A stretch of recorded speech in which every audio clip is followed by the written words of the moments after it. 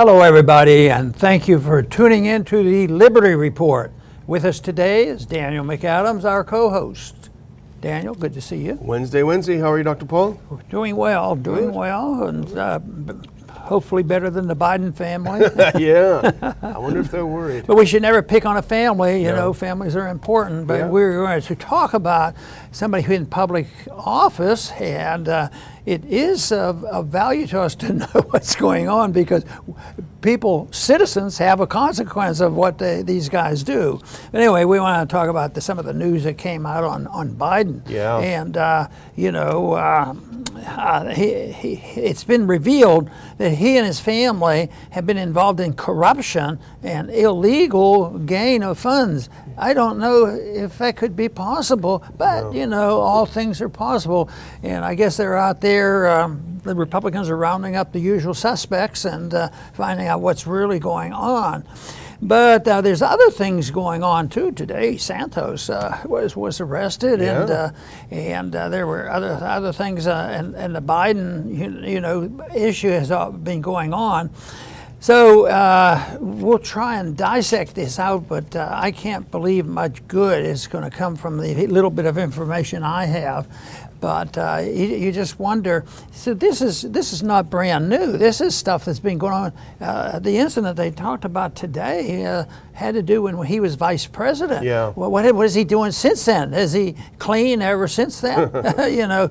So, but I guess when you have the power of the presidency, you can accomplish a lot of things.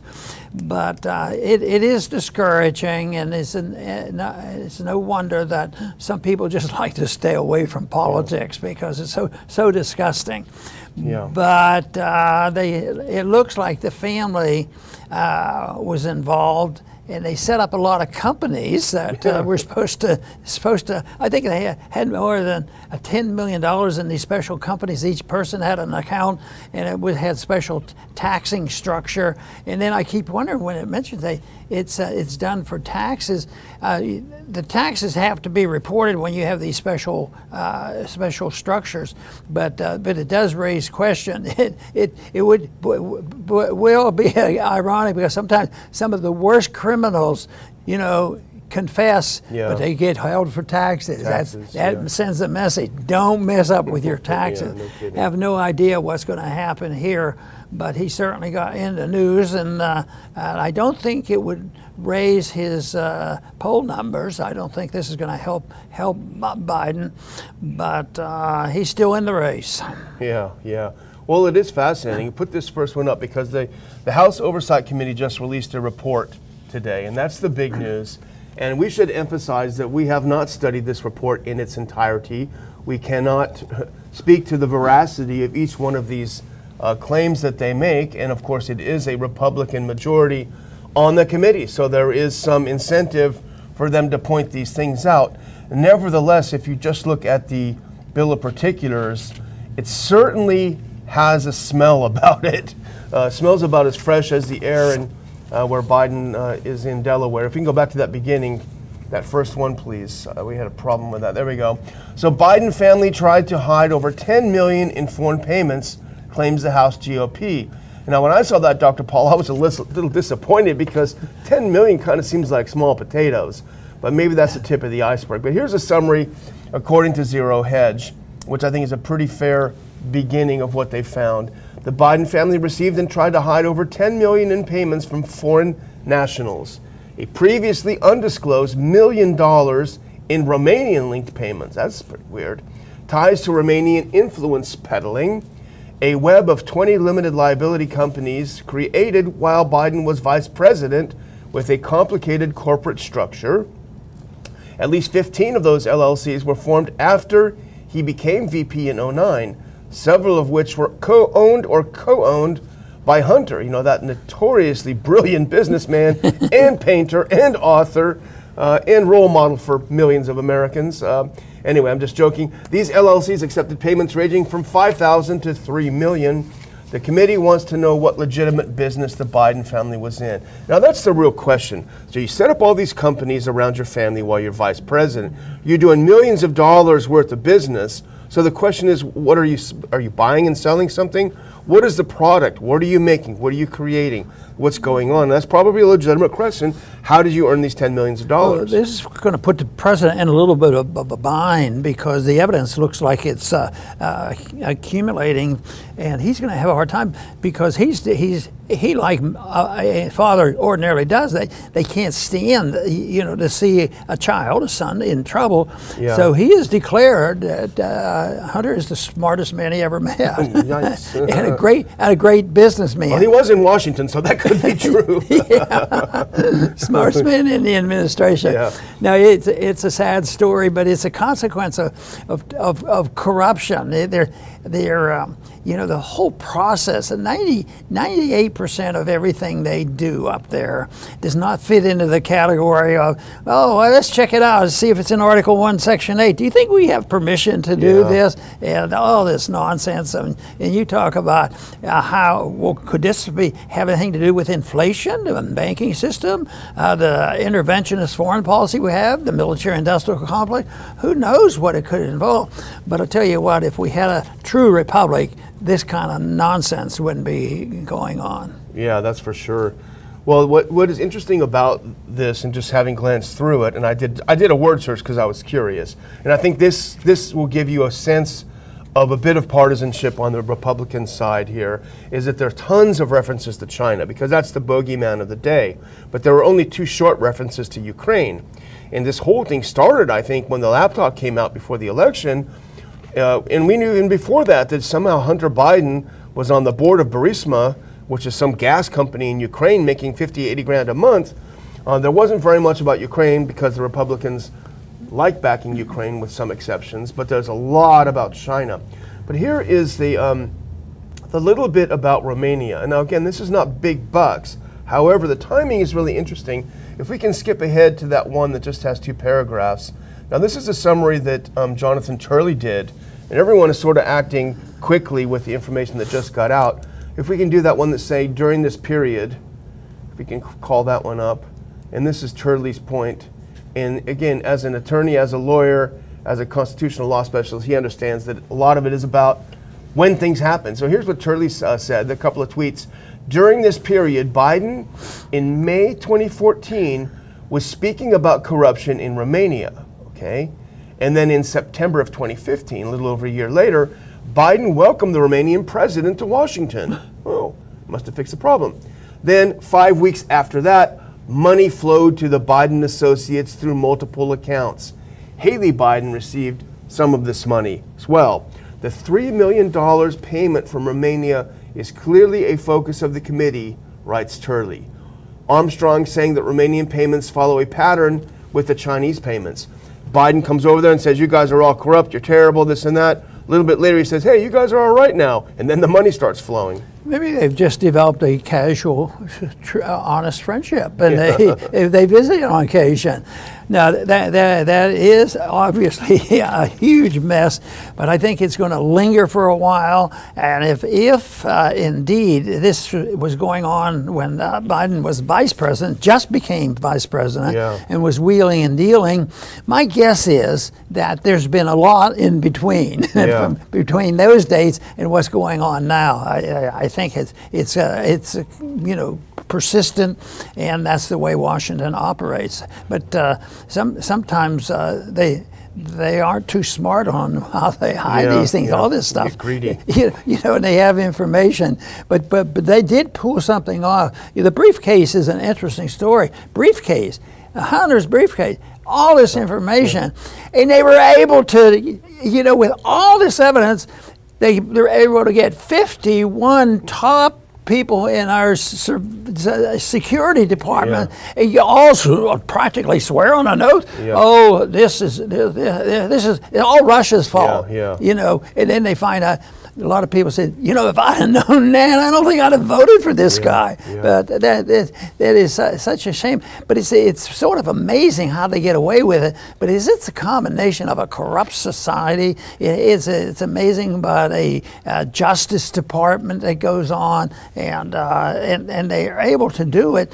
And I think the political system, just the elections that we're engaged in, and I have had a little bit of experience there. And there's a lot of cheating that goes on, and it's just not. And the whole thing is today if you say I want a recount, I think we've been robbed. Oh, you're a terrorist. You're a terrorist. Yeah. We're going to get you for this. Yeah. We remember, I think we showed it on this show a while ago, I'm sure, but the corruption in Ukraine, where you had this, Biden was bragging at some event saying, I told that Ukrainian prosecutor that, Ukrainian president, you fire that prosecutor, you're not getting this $1 billion. I mean, he openly joked about it. That was a prosecutor that was investigating his own son. So we do know a lot of this is going on. And it happened. And he got rid of him. Remember, he said, well, son of a gun, he fired him. But anyway, I'm going to show, this is the memorandum from the committee, if you can look at it. If you do that next one. So this is the U.S. Congress Committee on Oversight and Accountability, majority members. And this is the, if we can go to the next one, just to give you a sense of what this is like, a 39-page document. It has a summary. It goes into detail of certain aspects, basically stuff that we've covered already. If you go to the next one, I think there is something. The one mention of Ukraine is interesting. On October 22nd, 2020, and this would be heavy into the campaign, Biden, then a presidential nominee, stood before the American people in a televised presidential debate and answered a question about whether there was anything inappropriate or unethical about his son's business dealings in Ukraine or China. President Biden denied that his son or anybody else from the family received money from China and stated, quote, my son has not made money in terms of this thing about what you are talking about China. I've not have. The only guy who made money from China is the big guy, this guy, Donald Trump. He's the only one. No one else has made money from China. So, these claims might be undermined by some of the stuff they are discovering. And the coverage is obviously done on purpose, and in the middle of campaigns, this stuff goes on. And what about Santos getting arrested today? Our favorite member of Congress, second favorite member of Congress. You wonder about that because everybody knows what he's been up to and what he's been doing, but it may be a distraction. I mean, look at Drudge, the headline to Santos, nothing about Biden. So some of the other things about the corruption, no, but but there's nothing new about Santos in a way. I mean, what can be new? And it's not. I don't believe it's a coincidence that happened. Nothing like that. Then reporting of media events and the politicization of it all. It's usually not a coincidence. It's strategy, and we've done research. We know what to do, but sometimes they get caught in a bad deal, and unfortunately, the people, if they were more alert, and they're not, is the people could stand up to it and change their tune, which we've witnessed here. They've changed their tune and understanding of COVID and all, but it is tough to compete with the amount of money and power and control of the media, the control of the government that they have for people just because they know the truth. They can cancel, people who are telling the truth. I mean, if you're a good journalist, all of a sudden you might not get the credibility you deserve. Yeah, absolutely. Well, the other thing, if we can go to this now, you can condemn this as and I'm sure the Democrats, some will try to do this, a partisan Republican attack on Biden, and that might be the case. But I would suggest just a couple of numbers that I dug up.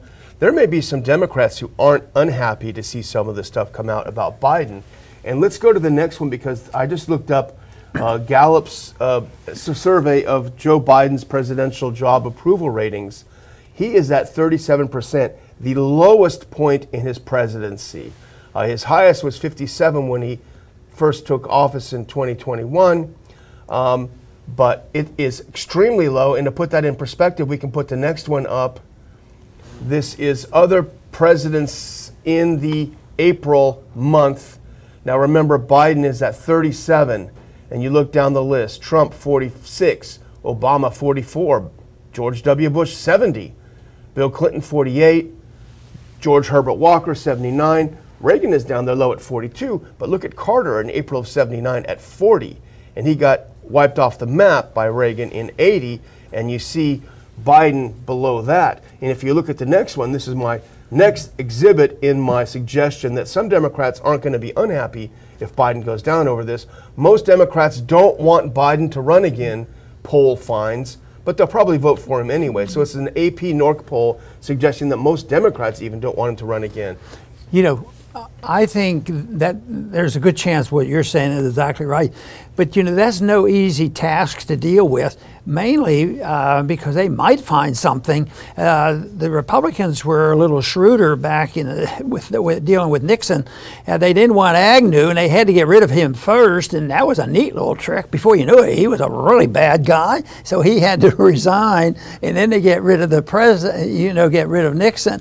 But here, if they get rid of Biden right now or damage him, and he still runs, what we're dealing with is this whole thing of Kamala Harris. Yeah, I mean, you mentioned that before the show. She is a menace. But sometimes I think the Republicans, you know, could use a fairly just show pictures.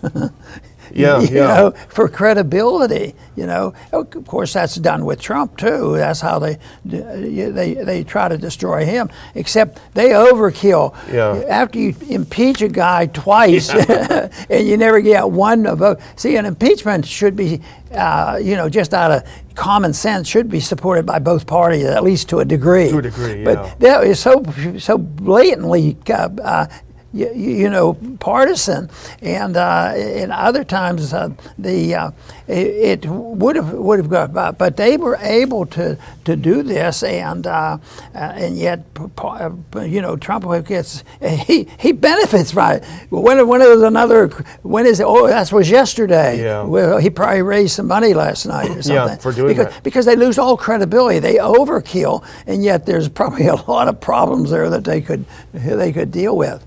Yeah, I think you're right. I mean, that might be Biden's best insurance policy, is the fact that Kamala Harris may step in if he doesn't go. Yeah. I mean, if he doesn't run, because, you know, you suggested it before the show, and I'm going to say it out loud, but, you know, all the Republicans would need to do was put in like a 30-second clip of her talking about anything, literally, and they say, are you tired of this? You know, and then Biden bumbling, put the two of them together, and you'll have who knows what. Anyway, I guess we should move on. And this is kind of a heads up on legislation, if we could do the next one. This is thanks to our friend Ryan McMakin over at the Mises Institute. This is from Mises Wire. The new immigration bill is a Trojan horse for E-Verify and is a threat to all Americans. Now, you've been writing about E-Verify for years and years, warning people about it, and it looks like it's reared its head again. You know, it was early on, because the original bill on that came up was in 1997, and that was the year I went back to Congress. I got rested up. I was there a few terms, then went back to medicine, but then 96 I ran again, so that was early on. And really, it was the monetary issue and foreign policy that had motivated me, but the security issue and the privacy issue became something I got intensely interested in. And you mentioned Norm Singleton's name, yeah. And Norm was a good researcher on that and kept close eye on this. And this is something that is devastating. It's going to tremendously increase the power of the federal government. Yeah. And if you're looking for a system of knowing everything that goes on, this will be a concession. Right now, what is available is that you can voluntarily do it, and the states under the Constitution can do it, and some of the states are doing it. But if you put it in this bill the way it is, we have to remind people that if you listen to some conservatives and libertarians, and they might say, well, this bill is not all that bad. It's sort of curtailing some of the things the federal government's doing. And it's true.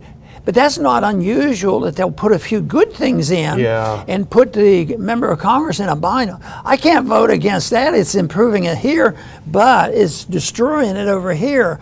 And my rule to myself to keep me thinking straight is you can't compromise on it, because if you give up let's just say 5% of the bill is bad. Yeah. Well, you know, if you do this, give 5% of your freedoms up in order to get something that should be automatic with the Constitution, eventually you don't have much freedom left. So I don't like that at all.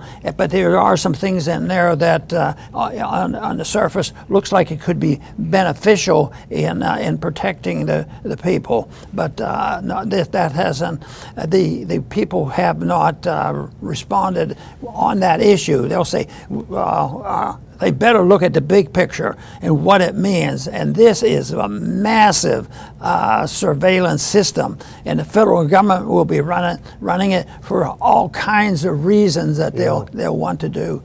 Well, the bill is called the Border Security and Verification Act of 2023.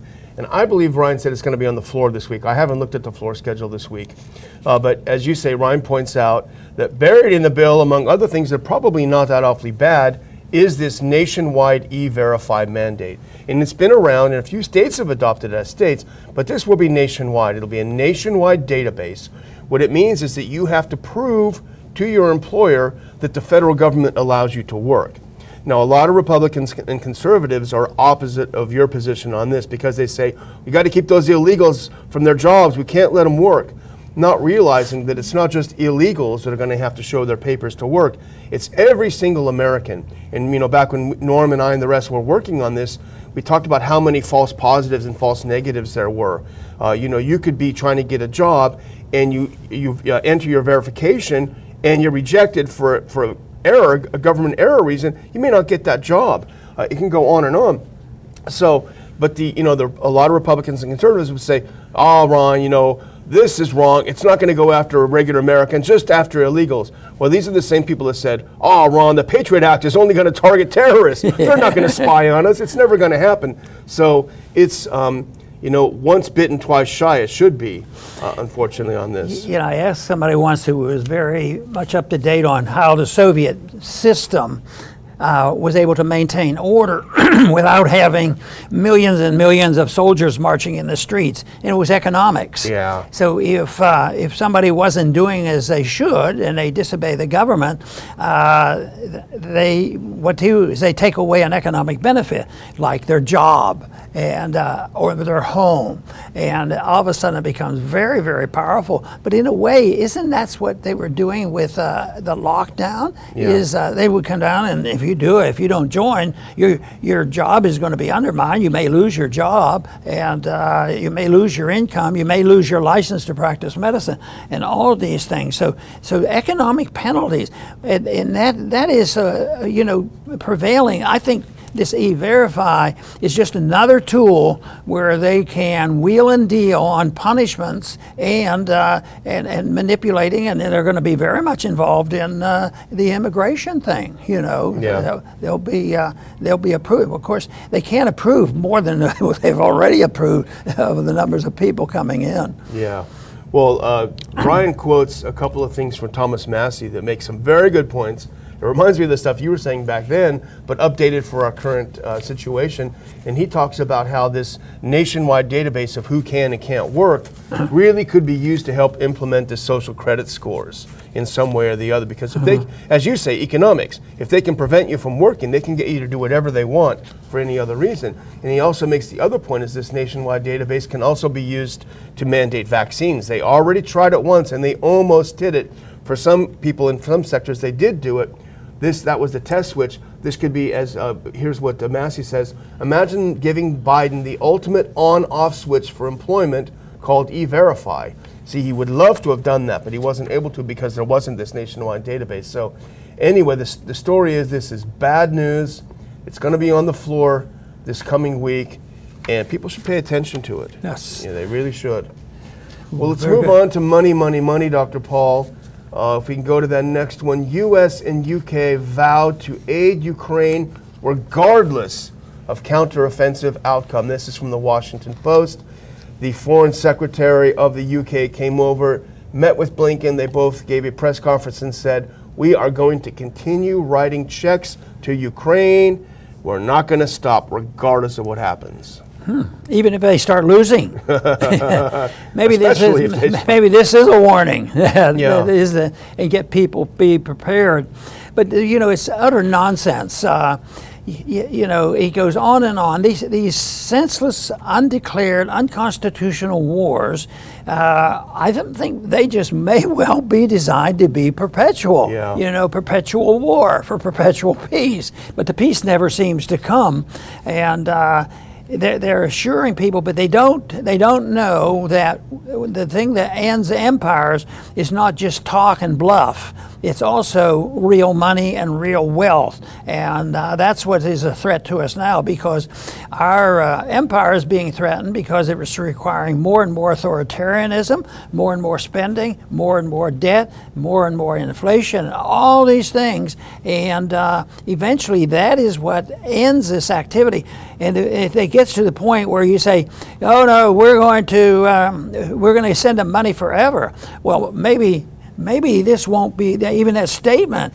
It may reassure a few neocons, but guess what? I don't think the neocons, when everybody knows what's going on, are running the world. They run a lot, but I think when the information is out there, the people are going to say, no, we've had enough. But unfortunately, it takes so long. And when I think of the 60s, how long it took for the people to finally say, enough is enough, all the killing, and we left, and what was won? Nothing, yeah. Nothing. And I thought, well, maybe they learned a lesson. But the lesson didn't last very long. George Bush said, I want to get rid of that. So he was one of the successful war. So he started that little war in Iraq and in the Middle East. I think it's time to remake the Middle East. Well, he didn't do so well there, and that ended up badly. And then there's Afghanistan, and then there's Syria. It goes on and on. So a good, healthy bankruptcy might restore liberty faster than us promising that we're going to spend forever and take care of the military-industrial complex. And look at how the message of the administration, as reflected in the Washington Post, which is the paper of record, the state journal, look how the rhetoric has changed now. It was, if we only give them some more weapons and money, they will win. They can do this. How many general after former general, they can do this, they can win. If we just give them another tranche of money and more weapons, they can win. Now listen how the tune has changed. If we can put the next clip, this is from that Washington Post article, and look at how the tune has changed now. Britain and the U.S. will continue supporting Ukraine regardless of whether its military can recover territory from Russia in a planned counteroffensive. That doesn't sound too confident anymore. And you move on. British Foreign Secretary James Cleverly and Secretary of State Anthony Blinken, speaking in a joint news conference in Washington, said they were committed to ongoing aid for Ukraine despite mounting questions about what the spring operation can achieve in the face of intense Russian resistance. So clearly now there is a change in tone in the administration, even though we don't think this counteroffensive is going to be that awfully successful. We still have to give them more money and more weapons. And that goes back to what you said when this whole thing started. The U.S. is going to fight Russia down to the last Ukrainian. And that's what this sounds like. But even more than that, Ukraine itself seems to have lost confidence. Look at this next one. This is from that same article. They seem to realize, they seem to no longer believe in their mission. Top Ukrainian officials have said they worry the offensive, which aims to recapture areas seized by Russia following Putin's invasion, could fall short of Western expectations, potentially jeopardizing needed assistance. This does not sound like Ukraine is winning to me. You know, during the campaign, when I would bring up this subject and suggested that we bring the troops home, which they interpreted as being surrendering. Yeah, surrendering our stupid policy, that's one thing. But the one thing that they would use that was the most difficult, because it's very sensitive, and that is there's a lot of people who died for this, and a lot of people have been injured, and if you just walk away, are you going to, and they pointed right to me and they said, does that mean you're going to allow them to have died in vain? Yeah. And how do you answer that? And I would say that if they die in vain, I said, how is sending more in there, more money, more troops, more death, more destruction, more attacks on our liberties, and say that will do something to assuage the dying in vain business. Yeah. You have to stop it's only worthwhile if you learn something about it, these disasters. But we might learn a lesson for a week or two or deceive the people for a little bit, but until they decide that the principle of the foreign policy ought to be somewhat related to the principle designed in our Constitution, this is going to continue, and then it gets really messy when we have to declare the next stage of our bankruptcy. Yeah, exactly. Well, let's put on this next one because this is a clip from the DoD, Defense Department, announcing just yesterday, Dr. Paul, despite U.S. expressing doubts that Ukraine is going to win, despite even Ukraine expressing doubts that this thing's going to go well, despite all of this, the U.S. has announced, if we can put that up, more money for Ukraine, even though there's a lack of confidence across the board. The U.S. government is taking another $1.2 billion of our dollars and shipping it over to Ukraine in a war it no longer believes Ukraine can win, certainly in the short term. And this is not an original thought of mine, Dr. Paul. Other people have been talking about this. My guess is they're looking for an off-ramp, and the off-ramp is going to look like something like when George W. Bush said mission accomplished and tried to pretend that the Iraq war was over when in fact it had only begun. I think what they want to do is, instead of their original claims that Ukraine will take back every inch of territory that the Russians occupy, they're going to say Ukraine won because it stayed more or less a country, more or less Ukraine, and that's going to be the benchmark that they have. They're shifting the benchmarks, I think.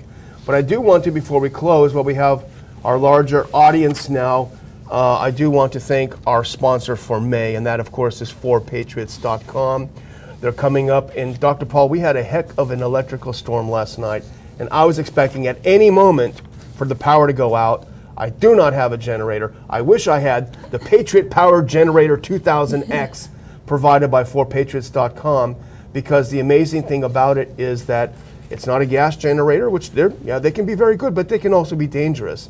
This is a solar-powered generator. This is a new generation of portable, safe, silent, and 100% fume-free generators.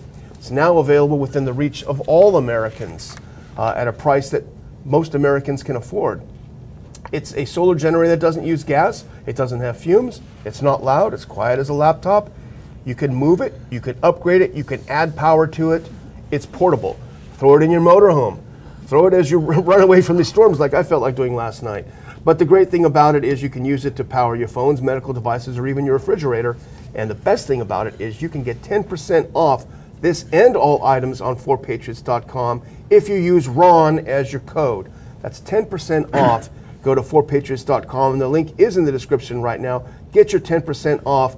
Don't be sweating like I was last night, worrying that the power is going to go out. So, Dr. Paul? Wonderful. So, you're finished? Yeah, I'm finished. I just hope that people will get the tickets to the conference. That also is in the description below. Oh, there, right. Don't forget that. All right, that's it. All right. I'm going to close with a brief statement because I found an outrage in the news today. An outrage, yeah, they're easy to find. Which one are you going to pick? So the one I picked today is, this one happens to be on not exactly a libertarian site. It says U.S. government cancels $42 billion in public service workers' student loans. And then I look into this, and that's just a little bit. They've been doing it all along, but Biden wants to move it up to $400 billion. I wonder where he's going to get this money, go on. But the program is deeply flawed. And guess who? The people who either never got some benefits or the ones who paid back their loans, they're the ones who are going to be taxed for this. So it just was not part of a moral society. It's not part of a constitutional society for people to be taking money from one group and giving it to other. And then the benefits of this cannot cannot outweigh the violations of our liberties, and pretty soon it's going to add up to a lot of money. But it's still there. And the other thing that impressed me or annoyed me was the fact that it's an announcement. I thought, well, maybe they don't even have legislation to do it. No, there is legislation, but the management of it falls into the hands of the executive branch, and it's a program that was started in 2007. So they've been, giving assurances to certain individuals. But this new bailout will be for government employees. They're already on the dole. And different groups have qualified under that first program in 2007. But the goal is to blanket, just to give it, declare the whole thing bankrupt. And that to me is sad. I happen to believe that there's a different way to do this. I was in office when Carter was in office, and he made the Department of Education, national and taken over, even though it was Eisenhower that started all that nationalization of our education system. But that is, something that we shouldn't have. We shouldn't have a Department of Education. We shouldn't have the federal government in education. There's other ways to do it. The early history of our country depended on more local, private education, but it didn't take long for the government to get involved, because that is their number one goal. If you read the theories of many who want totalitarianism, and then they admit it, the socialists, Marxists, and communists, they admit control education. And I also believe very sincerely that the destruction of our republic started a little over 100 years ago, when the progressives entered into this education business wholesale and were able to take over our school system, both at the college level as well as at the local level. There's an easy answer for this. Just look for guidance from the Constitution, and look for peace and prosperity through the limitation of government power, and it can be achieved. I want to thank everybody for tuning in today to the Liberty Report. Come back soon.